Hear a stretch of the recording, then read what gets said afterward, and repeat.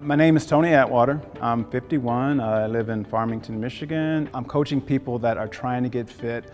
I'm trying to lead by example. I was a big dude. I was 320 pounds. You know, I had so many years of being grossly overweight and just not taking care of myself. My knees just took a pounding, and I think that it eventually caught up with me.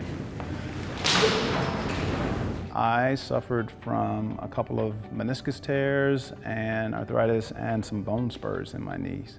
So I couldn't run. I couldn't do anything that was just about anything related to CrossFit, which is a real passion of mine. I couldn't do most of those movements without severe pain. I suffered an injury a couple years ago, and a friend of mine recommended the Core Institute. It was a great success. So when my knees started acting up last year, it was a no-brainer for me to go back to the Core Institute. I went to see Dr. Bowles at Core. The first thing he said to me, which is exactly what I wanted to hear, he said, you know, let's find out what's going on. We decided to do a scope on the left knee. A week before the scheduled surgery for the left knee, my right knee started acting up.